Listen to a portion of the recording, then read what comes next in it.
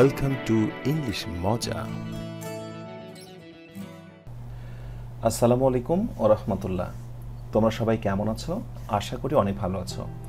English মজার আরও একটি নতুন আয়োজনে রিটেন পার্টের আরও একটি নতুন ক্লাসে তোমাদের সবাইকে অভিনন্দন। আজকে এটি হচ্ছে রিটেন পার্টের লেকচার 2। রিটেন পার্টের লেকচার 2 হচ্ছে বেসিক্যালি ট্রান্সলেশনের উপরে ক্লাস। আমি বেঙ্গলি টু ইংলিশ এবং ইংলিশ টু বেঙ্গলি এই ট্রান্সলেশনগুলো কীভাবে কভার করতে হয় সেই ব্যাপারগুলো নিয়ে আমি আজকে আলোচনা করব। আর এই ক্লাসটি হচ্ছে মূলত মাস্টার প্ল্যান 3 থেকে আমি একটি প্ল্যানিং দিয়েছি। আমি সেই প্ল্যান ওয়েতেই সেই শিডিউল অনুযায়ী আমি ক্লাসটা নিচ্ছি। এটা হচ্ছে লেকচার 2। তোমরা দেখতেই পাচ্ছ এখানে টোটাল 11টি ক্লাস রয়েছে। আমি 11টি ক্লাস কভার করব। তো আজকে হচ্ছে 2 নম্বর class, translation English to Bengali বা বেঙ্গলি টু ইংলিশ। আরেকটি কথা বলি, তোমরা যারা এই পূর্ণাঙ্গ মানে সমস্ত ক্লাসগুলো পেতে চাচ্ছ একসাথে বা দরকার অনুভব করছো, তাদের জন্য আমি একটি প্লেলিস্ট বানিয়েছি। ডান পাশে দেখো আই বাটনে তার লিঙ্ক দিয়ে দিলাম, সেখান থেকে তোমরা সমস্ত ক্লাসগুলো পেয়ে যাবে। আর যারা আই বাটনের লিঙ্কটা খুঁজে পাও না, সামহাও এটা বুঝতে পারো না, তাদের জন্য আমি ডেসক্রিপশনে একটা লিঙ্ক দিয়ে দিচ্ছি, সেখান থেকে তোমরা রিটেন পার্টির ফুল সাপোর্টটা পেয়ে যাবে। তো চলো শুরু করি আজকের ক্লাস, লেকচার 2, ট্রান্সলেশন।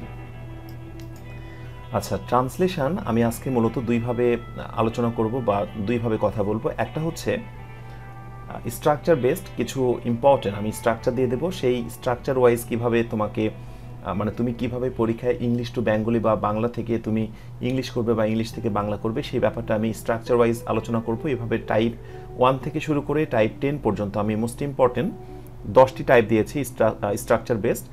আর সবশেষে কিছু ইম্পর্টেন্ট একেবারে মুখস্থ করে পরীক্ষার হলে চলে যাবে যদি বুঝতে না পারো সামহাও। হ্যাঁ, আসলে বিষয়টা কি, ট্রান্সলেশন ব্যাপারটি খুবই কঠিন। এত অল্প সময়ে ট্রান্সলেশনে দক্ষ হওয়ার ব্যাপারটা কিন্তু খুবই অসম্ভব হয়ে যায়। তারপরেও আমরা ট্রাই করছি, তোমাদের যাদের বেসিকটা ভালো তারা খুব দ্রুতই ব্যাপারগুলো ধরতে পারবে, বাট যাদের বেসিকের অবস্থাটা একটু খারাপ তাদেরকে বলবো সব শেষে আমি যে টপ 60টি আমি হচ্ছে সেন্টেন্স দিয়েছি ইংলিশ টু বেঙ্গলি বা বেঙ্গলি টু ইংলিশ আনসার করে দিয়েছি, ওইগুলো অবশ্যই তুমি মুখস্থ করে ফেলবে। কিন্তু তার আগে তোমাকে অবশ্যই এই টাইপ 1 থেকে শুরু করে 10 পর্যন্ত যে আমি ব্যাপারগুলো আলোচনা করেছি সেগুলো একটু ভালো করে বুঝতে হবে। তো শুরু করছি প্রথমেই স্ট্রাকচার বেসড টাইপ 1। টাইপ 1টা হচ্ছে basically use of model verbs. কিছু মডেল ভার্বের ব্যবহার করেও কিছু মানে ট্রান্সলেশন আসতে পারে, সেটা ইংলিশ টু বেঙ্গলি হতে পারে, বেঙ্গলি টু ইংলিশ হতে পারে। এখন মডেল ভার্ব তো অনেকগুলো, তার ভেতরে বেশি ইম্পর্টেন্ট হচ্ছে এইগুলো, have to, had better, ought to, be going to. এই মডেল ভার্বগুলোর ব্যবহার আসার সম্ভাবনা একটু বেশি। এগুলো একটু ইরেগুলার, খুব কম দেখা যায় এই মডেল ভার্বগুলো, আর এগুলোই পরীক্ষাতে আসে। তো স্ট্রাকচারের ক্ষেত্রে একটু মনে রাখবে যে প্রথমে সাবজেক্ট হবে, তারপরে মডেল ভার্ব। এই মডেল ভার্বগুলোর যে কোনো একটি অর্থ অনুযায়ী তুমি নেবে। এরপরে হচ্ছে পরবর্তীতে মেইন ভার্বের বেস ফর্ম এবং তারপর হচ্ছে এক্সটেনশন।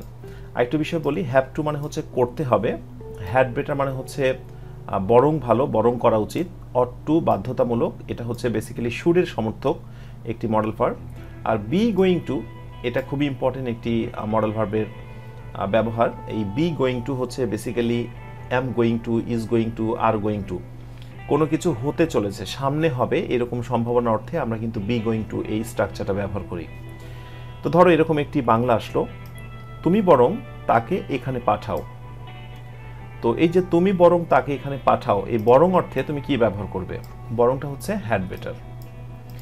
তো you had better send him here. দেখো তুমি এই যে হ্যাড বেটার নিয়েছো, মডেল ভার্ব, তারপরে ভার্বের বেস ফর্ম, তারপরে অবজেক্ট, তারপরে বাকি অংশ এক্সটেনশন। ঠিক আছে? সো এখন যদি এরকম একটি বাক্য তোমাকে বাংলায় দেয় যে সে একটি স্কুল প্রতিষ্ঠা করতে যাচ্ছে, তাহলে তুমি কিভাবে করবে? তাহলে তোমাকে ওই যে ভবিষ্যৎ সম্ভাবনা অর্থে বি গোয়িং টু এই মডেল ভার্বের সাহায্য নিতে হবে। সে একটি স্কুল প্রতিষ্ঠা করতে যাচ্ছে, তাহলে তুমি বলবে যে হি ইজ বি ভার্বের মধ্যে থেকে হি এর পর ইজ নিচ্ছ, he is going to establish a school. ঠিক আছে? এইভাবে করে আমরা এই মডেল ভার্বগুলোর ব্যবহার একটু জেনে নেব। তারপরেও তোমরা যদি কোথাও প্রাইভেট পড়ো, তোমরা যে ভাইয়ের কাছে বা যে স্যারের কাছে পড়ছো তাদের থেকেও তুমি একটু পূর্ণাঙ্গ হেল্প নিতে পারো। এরপরে টাইপ 2তে আসো। টাইপ 2তে আমি যে স্ট্রাকচার নিয়ে কথা বলবো সেটি হচ্ছে এমন একটি ইংলিশ বাক্য যেখানে সাধারণত একটি অ্যাডজেক্টিভ থাকে এবং তারপরে ইনফিনিটিভ থাকে। এই ধরনের স্ট্রাকচারটা আমি বলছি। প্রথমত আমি ইট নিয়ে আসবো, তারপরে be verb, I mean am, is, আর, ওয়াজ, আর, এরপরে আর ইটের পর তো আসলে ওয়ার বা হচ্ছে আর হওয়ার প্রসঙ্গ নেই, সেক্ষেত্রে অবশ্যই প্রেজেন্ট টেন্সে নেব হচ্ছে ইজ, আর পাস্ট টেন্সে হচ্ছে ওয়াজ। এরপরে অ্যাডজেক্টিভ এবং ইনফিনিটিভ ওই স্ট্রাকচার ওয়াইজ। আচ্ছা, একটি বাক্য দেখো বাংলা, তাহলে তোমরা ধারণা পাবে। অন্যের দোষ ধরা সহজ। অন্যের দোষ ধরা সহজ। তোমরা মনে রাখবে এই বাক্যগুলোতে একটা বিশেষণ থাকবে, ঠিক আছে? একটা বিশেষণ থাকবে যেটাকে আমরা অ্যাডজেক্টিভ বলছি। এইরকম বাক্যকে তুমি যখন ইংলিশ করবে তখন শুরুতেই নিয়ে আসবে ইট বি ভার্ব, তার মানে ইট ইজ। টু ফাইন্ড, এই যে এটাই হচ্ছে ইনফিনিটিভ। ইনফিনিটিভ মানে হচ্ছে টু এর পরে ভার্বের base form. It is easy to find fault with others. এরকম ধরো আরেকটি বাংলা বাক্য আমি বললাম যে এই গণিতটা সলভ করা খুব কঠিন, তাহলে কি বলবে? এই গণিতটা, এই অঙ্কটা সলভ করা, সমাধান করা অনেক বেশি কঠিন, তাহলে কি বলবে? It is hard to solve the সাম। ঠিক আছে? এইরকম করে ইট ইজ, তারপরে একটি অ্যাডজেক্টিভ, তারপরে ইনফিনিটিভ, এমন স্ট্রাকচার দিয়েও বা এমন স্ট্রাকচারের সহায়তাও তোমাদের কিছু ট্রান্সলেশন আসতে পারে, একটু দেখে রাখতে পারো। এরপরে চলে যাব আমরা টাইপ 3-তে। একটা নিষ্ঠুর বাস্তবতার কথা বলি। দীর্ঘ এই 12-13 বছরের জীবনেই তুমি আসলে ট্রান্সলেশন করতে পারোনি, ফ্রি হ্যান্ড লিখতে শেখোনি, বা তুমি আসলে স্পোকেন শিখোনি। এখনই হঠাৎ করে এসে অ্যাডমিশনের মাত্রই হচ্ছে 1 মাস 1.5 মাস আগে তুমি যখন জানতে পারলে সার্কুলারে তোমাকে ট্রান্সলেশন করতে হবে, আর এই একেবারে কঠিন কাজটা একেবারে সহজ করা কিন্তু অত সহজ নয় সত্যিকার অর্থেই। সো আমি তোমাদেরকে শুধু একটা কথাই বলবো, যারা বোঝো তাদের জন্য তো অবশ্যই পজিটিভ ব্যাপারটা, যারা বোঝো না তাদের জন্য একেবারে ফেড আপ হওয়ার দরকার নেই। সবশেষে আমি কিছু সাজেশন দিয়ে দিয়েছি, সেগুলো মুখস্থ করে ফেলবে। আর এই স্ট্রাকচারগুলো টাইপ 1, 2, 3 এভাবে একেবারে 1 থেকে 10 পর্যন্ত যে আমি টাইপগুলো দিয়েছি, সম্ভব হলে তোমাদের কাছের কোনো ভাইয়া, তোমার পরিচিত জন যার কাছে তুমি পড়ো বা যার কাছে গেলে তুমি সাহায্য পাবে বলে মনে করো, তার কাছ থেকে একটু বুঝিয়ে নাও। এবং বিগত বছরের কোয়েশ্চেন ব্যাংক থেকে বিগত বছরে কোন ট্রান্সলেশনগুলো বারবার এসেছিল তুমি সেগুলো একটু ট্রাই করতে পারো। হ্যাঁ, এটা তো তোমরা জেনেই গেছো যে ট্রান্সলেশন থাকবে সেটা 5টা করে। এখন অনেকের মধ্যে কনফিউশন তৈরি হচ্ছে যে আসলে কি একটা সেন্টেন্স ডিটাচড সেন্টেন্স দেবে নাকি হচ্ছে কোনো প্যাসেজ আকারে থাকবে। তো সেটা প্যাসেজ থাকুক আর ডিটাচড মানে আলাদাভাবেই থাকুক, এটা নিয়ে কোনো সমস্যা নেই। তুমি যদি রুলটা জানো, তুমি যদি জানো যে আসলে কোনটা কীভাবে করতে হয়, সেক্ষেত্রে সিঙ্গেল বা প্যাসেজ এটা নিয়ে খুব সমস্যা হবে না। তো টাইপ 3টা হচ্ছে basically use of group verb. কিছু কিছু গ্রুপ ভার্বের ব্যবহার, আমি স্পেশালি এখানে ফোকাস দিয়েছি সেট ইনের ওপরে। সেট ইন, এই গ্রুপ ভার্বটার ব্যবহার আসার সম্ভাবনা অনেকটাই বেশি, যার বাংলা অর্থ হচ্ছে আরম্ভ হবে বা হয়েছে। ঠিক আছে? তো এই স্ট্রাকচারটা এরকম, সাবজেক্ট, তারপরে একটা অক্সিলারি ভার্ব। এখন অক্সিলারি ভার্বের ক্ষেত্রে সাধারণত এটা হতে পারে হ্যাভ বা হ্যাজ, মানে হ্যাভ ভার্ব, অথবা ফিউচার টেন্সে উইল বা শ্যালো হতে পারে। এরপরে সেট ইন। সেট ইন মানে আরম্ভ হবে বা হয়েছে। ওকে, এই ভার্বটার সঙ্গে তুমি একটু ইন্ট্রোডিউস হও এই গ্রুপ ভার্বটার সঙ্গে। এবার আসো, এরকম যদি একটি বাংলা দেয় যে শীত আরম্ভ হয়েছে, হয়েছে প্রেজেন্ট পারফেক্ট টেন্স, তাহলে কি করবে? দ্য উইন্টার, উইন্টার পরে হ্যাজ, ওই যে হ্যাভ ভার্ব নিলাম, the winter has set in, শীত আরম্ভ হয়েছে। এখন তোমার মনে প্রশ্ন আসতে পারে যে স্যার, আমি কি এই জায়গাটা সেট ইনের পরিবর্তে আমি স্টার্টেড শুরু করতে পারি, মানে বা স্টার্টেড দিতে পারি? অবশ্যই তুমি দিতে পারো, কোনো সমস্যা নেই। তো তুমি সেট ইনও দিতে পারো, স্টার্টেডও দিতে পারো, কোনো সমস্যা নেই। বাট যদি ইংলিশ টু বেঙ্গলি দেয়, সেক্ষেত্রে তোমাকে জেনে রাখতে হবে যে সেট ইন মানে হচ্ছে আরম্ভ করা বা শুরু করা। এইটার জন্য আমি বললাম যে সেট ইন হচ্ছে কিছু গ্রুপ ভার্ব তোমাকে জেনে রাখতে হবে। তো এরকমই ধরো একটি বাক্য বলা হলো যে খেলাটি শুরু হবে, তাহলে তুমি কি বলবে? The game will set in, অথবা দ্য গেম উইল স্টার্ট। এবং পাশাপাশি আরেকটি বিষয় বলি যে সেটের আসলে 3টা ফর্মই কিন্তু এক। সেট মানে এই সেট এরকম না যে 3টা form, present, past, past participle সবগুলো কিন্তু এক। দ্যাটস ওয়াই কিন্তু হ্যাজের পরে এই সেটই কিন্তু হচ্ছে পাস্ট পার্টিসিপল হয়েছে। ভুল করে কিন্তু সিটেড বা সেটেড অন্য কিছু করা যাবে না, এটা একটু জেনে রাখো। এরপর টাইপ 4-এ যে স্ট্রাকচারটি খুব ইম্পর্টেন্ট, সেটা হচ্ছে বাংলাটা এরকম হয় জানি কিভাবে, মানে এরকম যে আমি জানি কিভাবে কম্পিউটার চালাতে হয়, আমি জানি কিভাবে তোমাকে পানিশমেন্ট দিতে হয়, আমি জানি কিভাবে সঠিক সময়ে কাজটি করতে হয়।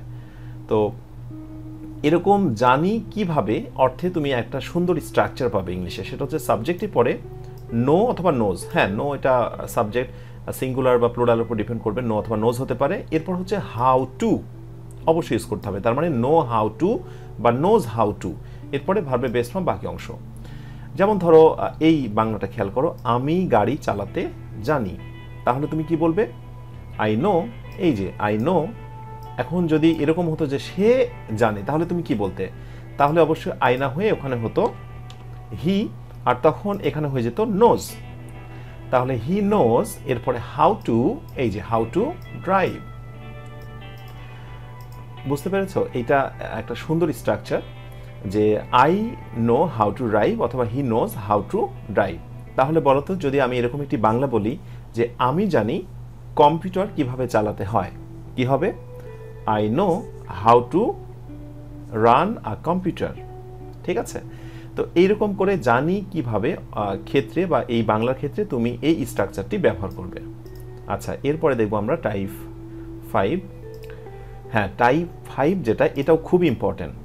ছাড়ে ছাড়ে, প্রায়, হতে চললো, একেবারে শেষ পর্যায়ে, এরকম বাংলার ক্ষেত্রে আমরা এই স্ট্রাকচারটি বা এই ধরনের স্ট্রাকচারটি ব্যবহার করব। আমি স্ট্রাকচারটি দেইনি, শুধু একটু মনে রাখো যে ভার্বের পরে অ্যাবাউট টু, ভার্বের পরে অ্যাবাউট টু, এই স্ট্রাকচার।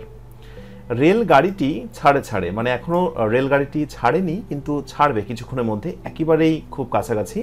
এই ক্ষেত্রে তুমি বলতে পারো the train is about to start. ঠিক আছে? তো এরকমভাবে যদি আমি বলি যে এক্সামের সময়টা প্রায় শেষ হয়ে আসলো বা প্রায় শেষ, তাহলে তুমি কি বলবে? দ্য এক্সাম টাইম অথবা the time of exam is about to finish. ঠিক আছে? এরকম করে তোমার ছাড়ে ছাড়ে বা প্রায় অর্থে আমরা ইজ অ্যাবাউট টু এটা ব্যবহার করব। এরপর type 6, use of idiom and phrase, কিছু বাগধারা ব্যবহার। আসলে বাগধারা না জানলে এখানে মনে হয় খুব বেশি সূত্র দিয়ে কাজে লাগবে না। সেক্ষেত্রে তোমরা আমার বই থেকে যে ইডিয়ম ফ্রেজগুলো পড়েছো স্মার্ট ভোকাবুলারি থেকে, ও হ্যাঁ আরেকটি কথা বলি, স্মার্ট ভোকাবুলারির বাহিরে একটা ইডিয়ম ফ্রেজও কিন্তু তোমাদের পরীক্ষা আসবে না। আই এম কমপ্লিটলি অপটিমিস্টিক, আমি এই ব্যাপারে আশাবাদী যে তোমরা যারা এই স্মার্ট ভোকাবুলারির ইডিয়ম ফ্রেজ চ্যাপ্টারটা শেষ করেছো, তোমরা অবশ্যই পরীক্ষা বুঝতে পারবে যে সেখান থেকে কমন আসছে। আশা রাখি এটা বারবারই হয়েছে, ইনশাল্লাহ এবারও হবে। তো সেই ইডিয়ম ফ্রেজগুলো যদি পড়ে ফেলো, আই হোপ তোমরা ট্রান্সলেশনে একটা দারুণ হেল্প পাবে।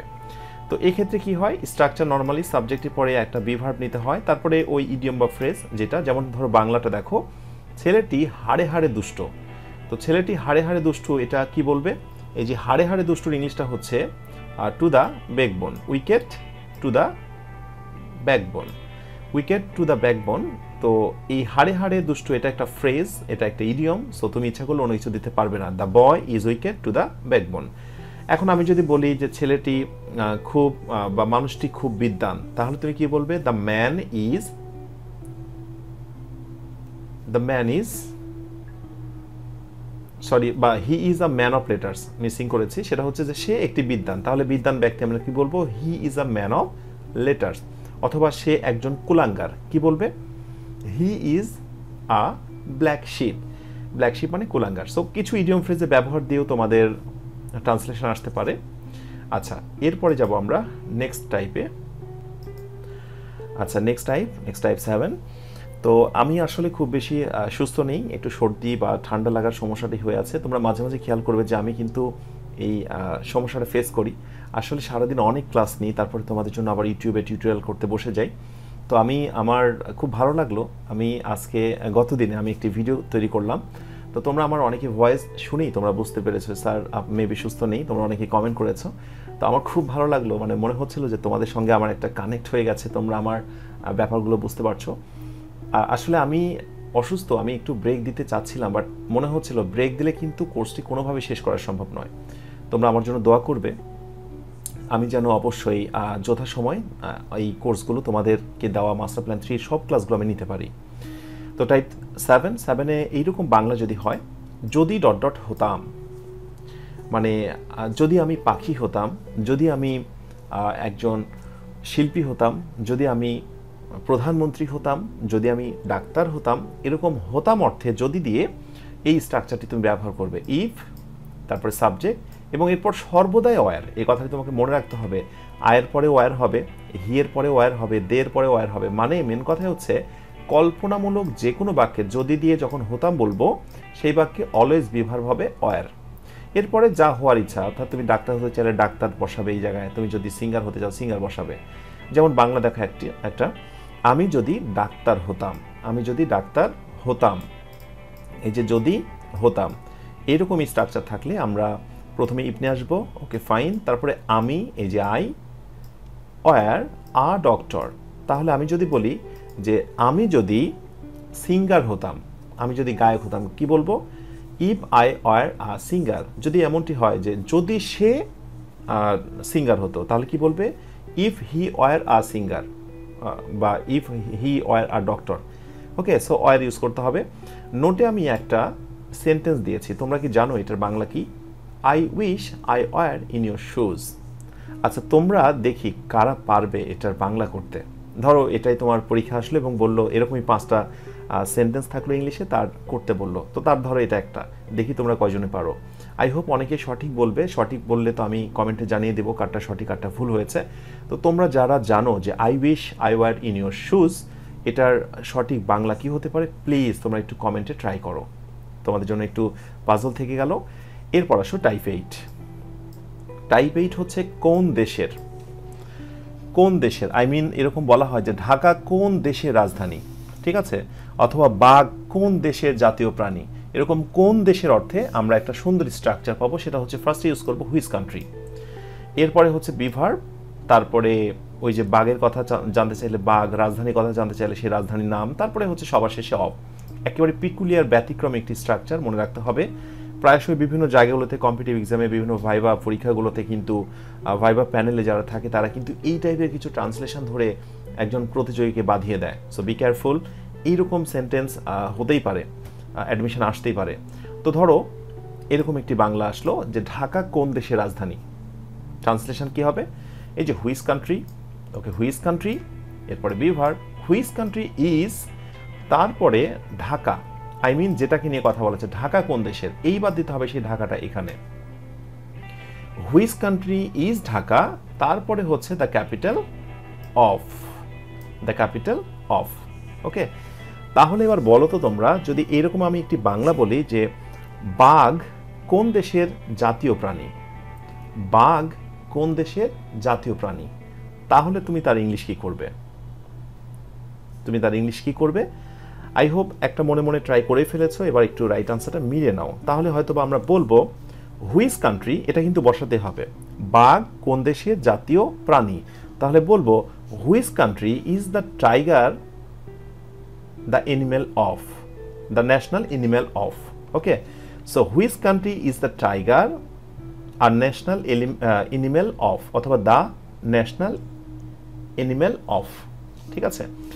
এরপরে আসো নেক্সট টাইপ, টাইপ 9-এ। আচ্ছা, টাইপ 9 এবং 10 এই হচ্ছে শেষ পর্যায়ে একেবারে টাইপ। এরপর আমি সাজেশন দিয়ে দেবো, মুখস্থ করতে হবে যেগুলো। Type 9, use of imperative sentence. হ্যাঁ, ভার্বের ব্যবহার করেও কিছু ট্রান্সলেশন আসতে পারে। ইম্পারেটিভ মানে তো তোমরা জানোই যে শুরুতে ভার্ব হবে। তো এই স্ট্রাকচারের ক্ষেত্রে আমরা শুধু এইটুকু বলবো যে ভার্ব দ্বারা শুরু হবে, সেটা ভার্ব হতে পারে, তারপর ডু নট হতে পারে, নেভার হতে পারে। অবশ্য মাঝে মাঝে ভদ্রতার ক্ষেত্রে প্লিজ বা কাইন্ডলিও থাকে। যেমন বাংলা এরকম হতে পারে, কখনো অপরের নিন্দা করো না। তো কখনো অপরের নিন্দা করো না, এক্ষেত্রে তুমি কি বলবে? কখনোর ইংলিশটা কি? Never. Okay, never speak ill of others. Speak ill মানে হচ্ছে একেবারে নিন্দাজনিত কাজগুলো। স্পিক মানে কথা বলা, কিন্তু যখন হবে স্পিক ইল অফ আদার্স তখন হচ্ছে নিন্দাজনিত কোনো কথা। এটা বেসিক্যালি আসলে ফ্রেজের মতো, যে ওই যে হচ্ছে নেভার টেল আ লাই বা হচ্ছে অলওয়েজ স্পিক দ্য ট্রুথ, এইরকম প্রবাদের মতো বা ফ্রেজের মতো হয়ে গেছে এই ইংলিশটা, যে never speak ill of others. Okay, so কাজটি করো, তাহলে কি হবে? Do the work. বইটি পড়ো, তাহলে রিড দ্য বুক। এরকম কিছু ভার্বের ব্যবহার করেও তোমাদের কিন্তু ট্রান্সলেশন আসতে পারে। ও আরেকটি কথা বলি, ট্রান্সলেশন অংশটা যে খুব বেশি মহামারী কঠিন হবে তা কিন্তু নয়। তবে ট্রান্সলেশন ভালো করার জন্য কিন্তু আরও একটা খুবই গুরুত্বপূর্ণ জিনিস দরকার, সেটা হচ্ছে ভোকাবুলারি। দেখা যাচ্ছে তুমি একটা বাংলা পেয়েছো, যে বাংলাটা তুমি ইংলিশ করতে চাচ্ছ, কিন্তু ইংলিশটা তোমার জানা নেই। তো সেক্ষেত্রে আমি তোমাদেরকে বলবো যে সাম্প্রতিক সময়গুলোতে ঘটে যাচ্ছে যে ব্যাপারগুলো, সেইগুলো রিলেটেড যে ভোকাবুলারিগুলো আছে সেইগুলো একটু তোমরা একটু নখদর্পণে রাখো। আচ্ছা, রোহিঙ্গা ইস্যু বর্তমানে একটি গুরুত্বপূর্ণ ফ্যাক্ট। ডেঙ্গু ফিভার, ডেঙ্গু যে ব্যাপারটা, এটা একটা গুরুত্বপূর্ণ ফ্যাক্ট।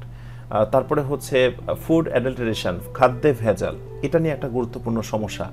তো রিসেন্ট সাম্প্রতিক সময় যে ব্যাপারগুলো বেশি আমাদের ফোকাস দিচ্ছে বা ফোকাসিং যে পয়েন্ট বিষয়গুলো রয়েছে, সেইগুলোতে ব্যবহৃত মোস্ট ইম্পর্টেন্ট কিছু তুমি ওয়ার্ডের সঙ্গে পরিচিত হও। আর সেক্ষেত্রে কীভাবে তুমি সলভ পাবে, তোমরা বেসিক্যালি যে কারেন্ট অ্যাফেয়ার্স বা কারেন্ট ওয়ার্ল্ড কেন, সেখানে দেখবে প্রতিটা কারেন্ট অ্যাফেয়ার্স বা ওয়ার্ল্ডের ভেতরে কিন্তু ইংলিশের একটা এসে দেওয়া থাকে। ইংলিশে কিন্তু একটা বিষয় নিয়ে কমপ্লিটলি 1 পেজ বা 1.5 পেজ কিন্তু ওইটা নিয়ে আলোচনা করে। তো সেই ইয়েগুলো তোমার প্যাসেজটা বা সেই কম্প্রেনশন বা সেই এসেটা তুমি একটু ভালো করে দেখো। ওইখানে ব্যবহৃত যে ওয়ার্ড মিনিংগুলো আছে সেগুলো তুমি দাগিয়ে দাগিয়ে সেগুলো একটা নোট করো। আসলে চান্স পেতে গেলে একটু কষ্ট করতে হবে তোমাকে। এরপরে আসো type 10 and last, use of optative sentence. তো অপটেটিভ সেন্টেন্সের ব্যাপারটা তো আমরা সবাই জানি। অপটেটিভ হচ্ছে বেসিক্যালি যে সেন্টেন্সের শুরুতে থাকে মে অথবা লং, এবং তারপরে নর্মালি অ্যাসার্টিভ সেন্টেন্স। তার মানে অ্যাসার্টিভ সেন্টেন্সের শুরুতেই মে বা লং বসিয়ে দিলেই কিন্তু সেটা অপটেটিভ সেন্টেন্স হয়ে যায়। খুবই একটি দারুণ বিষয়। আর এই কারণে কিন্তু একটি মজার বিষয় বলি, নেটিভ স্পিকাররা, আই মিন আমেরিকান বলো বা ইংল্যান্ডের বলো, ওরা কিন্তু আসলে সেন্টেন্সকে কখনো 5 প্রকার বলে না। ওই জন্য কিন্তু ওরা সেন্টেন্সকে বলে হচ্ছে 4 প্রকার। অপটেটিভকে তারা আসলে কোনো সেন্টেন্স মনে করে না, বিকজ দে থিঙ্ক, তাদের ধারণা যে যেহেতু অ্যাসার্টিভের আগে সিম্পলি একটা মে বা লং বসিয়ে দিলে সেটা অপটেটিভ হয়ে যায়। এটা আসলে অ্যাসার্টিভ আর অপটেটিভ মানে এই দুটো কথার ভিতরে খুব বেশি তারা পার্থক্য খুঁজে পায় না। সেই জন্য তোমরা দেখবে যখন কম্পিউটারে তোমরা কখনো অপটেটিভ কথাটি লিখবে, সেখানে কিন্তু একটা আন্ডারলাইন হয়ে রেড একটা আন্ডারলাইন হবে। আর রেড মানেই তো বুঝতে পারছো যে স্পেলিংটা কোনোভাবেই গ্রামার সাপোর্ট করছে না বা সেই ওয়ার্ডটিকে গ্রামার নিচ্ছে না, বা কম্পিউটারের ডিকশনারি সেটা নিচ্ছে না। তো এই কারণে অপটেটিভে আসলে দেখবে একটি রেড লেখা আসবে। তোমরা যদি কেউ কম্পিউটারে এটা দেখো বা ল্যাপটপে যদি আমার এই ভিডিওটা দেখো, তাহলে প্লিজ তোমরা এখনই ট্রাই করে দেখতে পারো। অপটেটিভ লিখলেই তার নিচে কিন্তু রেড একটা লেখা চলে আসবে, বাট অ্যাসার্টিভ, ইন্টারগেটিভ, ইম্পারেটিভ এগুলোতে কিন্তু আসবে না। তো যেটা বলছিলাম, অপটেটিভ আসলে কোনো ভ্যালুয়েবল প্রকার নয়, বাট এরকম বাক্য আসতেই পারে, শিশুটি দীর্ঘজীবী হোক। তো দীর্ঘজীবী অবশ্যই লং লিভ, তারপরে হচ্ছে সেই শিশুটি দ্য চাইল্ড। আসলে বাক্যটি বেসিক্যালি এরকম, দ্য চাইল্ড লিভ লং, তাই না? বাট অপটেটিভে তোমাকে লিভের সঙ্গে অলওয়েজ কিন্তু লং বসাতে হবে। আমি নোটে দিয়েছি যে লং প্লাস লিভ একসাথে, long live the president, long live our prime minister, এরকম আমরা অনেক সময় কথা বলি। আর মে দিয়ে তো অ্যাজ ইউজুয়াল বাক্যগুলোর সঙ্গে তোমরা সবাই ইন্ট্রোডিউস, যে তুমি জীবনে অনেক উন্নতি করো, may you prosper in your life, ঠিক আছে?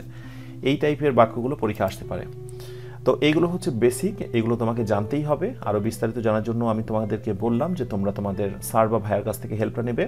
এবার চলো, যদি তুমি এই ব্যাপারগুলো একেবারে না জানো, তাহলে তো একটা কমপক্ষে প্রিপারেশন নিয়ে পরীক্ষা হলে যেতে হবে, এটা সবার জন্যই। তাহলে কোন বিষয়গুলো বা কোন ট্রান্সলেশনগুলো একেবারেই না পড়ে পরীক্ষা হলে যাওয়াটা ঠিক হবে না। এরকমই আমি তোমাদের জন্য বেছে বের করেছি most 60 translation, English to Bengali অথবা বেঙ্গলি টু ইংলিশ, দুটোই হতে পারে। তো চলো আমরা সেগুলো একটু দেখে নিই। এই হচ্ছে সাজেশন অন ট্রান্সলেশন টপ 60। এই পেজে রয়েছে 1 থেকে শুরু করে 6 পর্যন্ত। এই পেজগুলো তোমরা একটু পজ দিয়ে থামিয়ে একটু নোট করে নেবে। I am sorry for that, আসলে সময় স্বল্পতার কারণে সম্ভব হলো না। পিডিএফ ফাইল আকারে দিতে পারলে খুবই ভালো হতো। আসলে এত ব্যস্ত থাকছি যে আসলে অনেক কিছু আমি সাজিয়ে উঠতে পারছি না। ইনশাল্লাহ আগামী বছর তোমরা আমার জন্য দোয়া করবে। আগামী বছরে আমি তোমাদের অ্যাডমিশন প্রিপারেশনটাকে আরও অনেক বেশি সহজ করে দেব। হ্যাঁ, তোমাদের জন্য ঠিক নয়, তোমাদের যারা ছোট ভাই বোন রয়েছে তাদেরকে একটু ইংলিশ মজার ব্যাপারটা জানিও, যে ইংলিশ মজার সঙ্গে থাকলে অ্যাটলিস্ট ইংলিশ নিয়ে তাদের কোনো টেনশন থাকবে না। তোমরা আমার জন্য এই কাজটুকু করবে, তোমাদের ছোট ভাইদেরকে কমপক্ষে এই মেসেজটুকু জানিয়ে দেবে যে ভার্চুয়াল জগতে ইংলিশ মজা নামের একটি চ্যানেল আছে। এইটুকু শুধু বললে আমি তোমাদের কাছে ধন্য হব। তো যেটা বলছিলাম যে এই পেজটি তোমরা একটু পজ দিয়ে তোমরা একটু নোট করে নাও। এই হচ্ছে প্রথম পেজ, এরপর চলে যাব আমরা নেক্সট পেজে। আচ্ছা, এই হচ্ছে নেক্সট পেজ, 7 থেকে শুরু করে 12 পর্যন্ত। এইগুলো জাস্ট বুঝতে পারলে তো কোনো আপত্তি নেই। যারা বোঝো, যাদের বেসিক ভালো, তারা অটোমেটিক্যালি বুঝে ফেলবে। বাট যারা বোঝো না, তারা কি করবে? একেবারে টানা মুখস্থ করে ফেলো। একেবারে মুখস্থ বিদ্যার উপরে কোনো বিদ্যা নেই। এই অ্যাডমিশনের এত অল্প সময় তোমাকে যদি আমি বোঝাতে চাই, তোমাকে যদি বলি যে ইংলিশের আমি তোমাকে উড়োজাহাজ বানিয়ে দেবো, আসলে এটা সম্ভব নয়। তো সেক্ষেত্রে বলবো কোনো কথা চলবে না, জাস্ট মুখস্থ করে ফেলো। আচ্ছা, এরপরে চলে যাব আমরা নেক্সট পেজে। আচ্ছা, এই পেজে রয়েছে 13 থেকে শুরু করে 18 পর্যন্ত।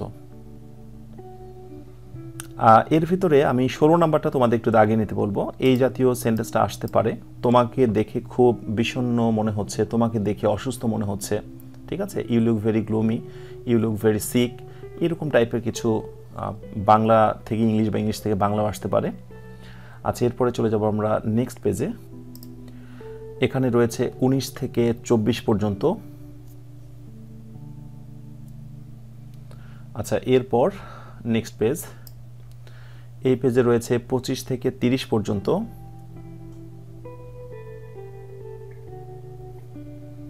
আচ্ছা, এরপরে চলে যাব আমরা নেক্সট পেজে, 31 থেকে 36 এই পেজে রয়েছে। তার ভিতরে 35 নাম্বারটা একটু বেশি ইম্পর্টেন্ট। লোকে তাকে বোকা বলে, পিপল কল হিম আ ফুল, এই টাইপের কিছু ট্রান্সলেশন আসতে পারে। লোকে তাকে ভালো বলে, লোকে তাকে বোকা বলে, লোকে তাকে হিরো বলে, হ্যাঁ, এই টাইপের কিছু। আচ্ছা, এরপরে চলে যাব আমরা নেক্সট পেজে, এই পেজ 37 থেকে 42। 42 নাম্বারটা একটু বেশি ইম্পর্টেন্ট হবে। The examination is knocking at the door, পরীক্ষা সন্নিকটে বা পরীক্ষা একেবারে তোমার দরজায় টকটক করে শব্দ করছে। এটা তোমাদের জন্য খুবই কাজের কথা, অ্যাডমিশনের সময় খুবই অল্প, পরিশ্রম করতে হবে অনেক বেশি। আচ্ছা, এরপরে চলে যাব আমরা নেক্সট পেজে। এই পেজে রয়েছে 43 থেকে 48 পর্যন্ত।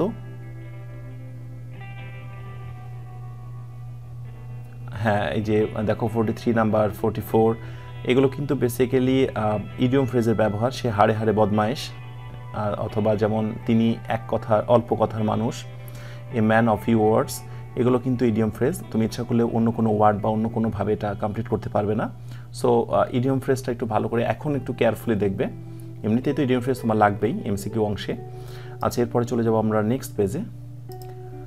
হ্যাঁ, 49 থেকে 54। আচ্ছা, 54 নাম্বারটার ব্যাপারে একটু কথা বলি, যে তোমার বাবার পেশা কি, what does your father do.